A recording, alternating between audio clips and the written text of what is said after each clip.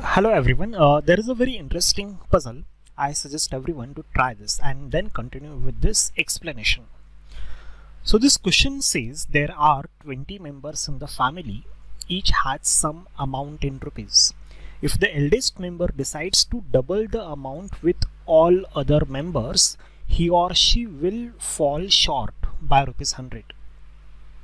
And if youngest member took rupees 5 from each other, he or she would have rupees 200 less than the eldest member had initially. Find the total amount with all other members excluding the youngest and the eldest. So in this question, the condition is about two people. One is for the eldest and one is for the youngest. So let's have a look at it.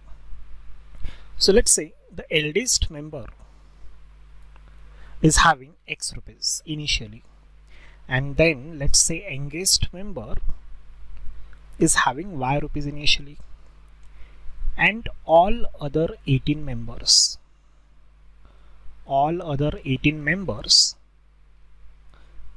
let's say they are having K rupees. So now what eldest member is going to do? Eldest member is supposed to double the amount with all other people. For example, if you are having 15 rupees, if I want to double your amount, how many rupees I am supposed to give you? If you are having 15 rupees, I am supposed to give you 15 rupees to double your amount.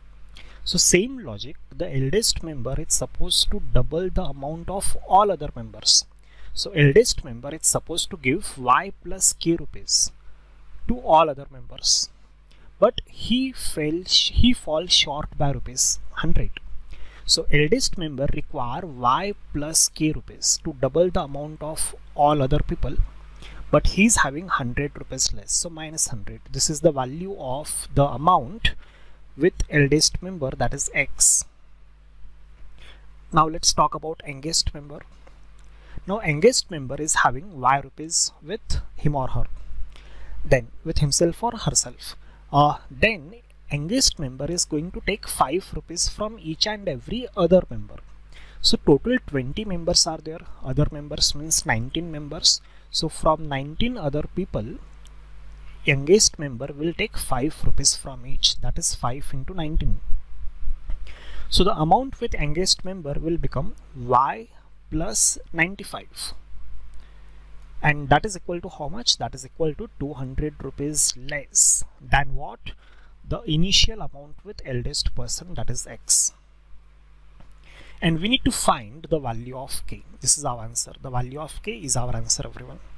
So over here what we come to know that 95 plus 200 is equal to X minus Y. And over here we can write K minus 100 is equal to X minus Y. So this is equal to how much? 295 is equal to, we can replace X minus Y with K minus 100.